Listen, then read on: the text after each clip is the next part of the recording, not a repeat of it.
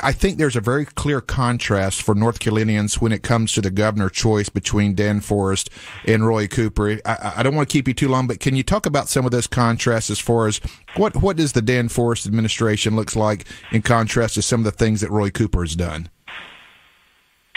Well, I think first and foremost, I think I would trust the people of North Carolina. I wouldn't take a heavy hand to government. People do want government to protect them in certain ways, but they don't want government to control their lives. And that's what we see going on now across the country, but especially here in North Carolina. And so a heavy hand from the governor, I don't think, is what the people desire. I think people still love freedom. And I don't think the government, the governor, anybody should tell any business that they can't make a living, that they can't put food on their table, or that they can't provide for their kids.